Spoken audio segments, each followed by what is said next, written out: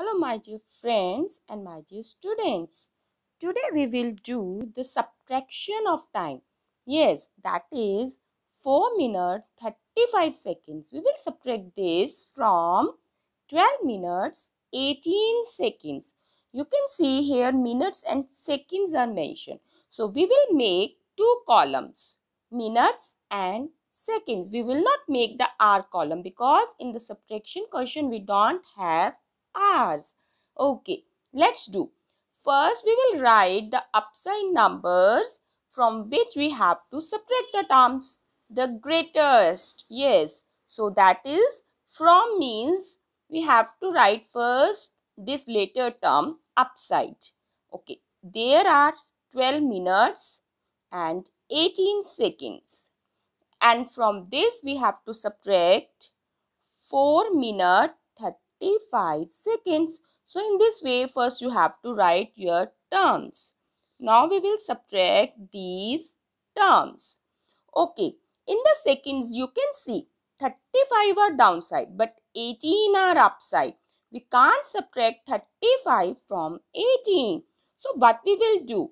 We will borrow from the minutes. Yes, when we will borrow from the minutes, suppose I am taking here, I am giving 11 and 1 I am taking minute to the seconds. Means I am taking here 1 minute. But do you know 1 minute is equal to 60 seconds.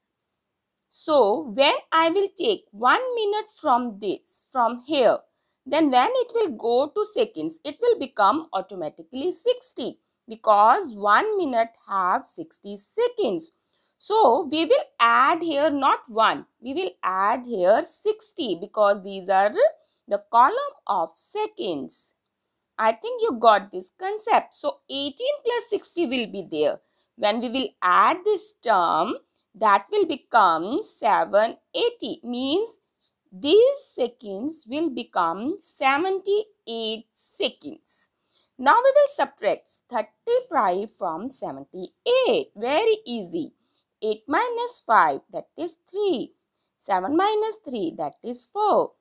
So 43 seconds we got. And in the minute, we already have taken away 1 from there. So 11 minutes are left. Now we will subtract 4 from 11. So what will be? 7. 11 minus 4. So it is our answer. That's very much easy. What is our answer? 7 minutes 43 seconds. Yes, I think you got it. Thank you.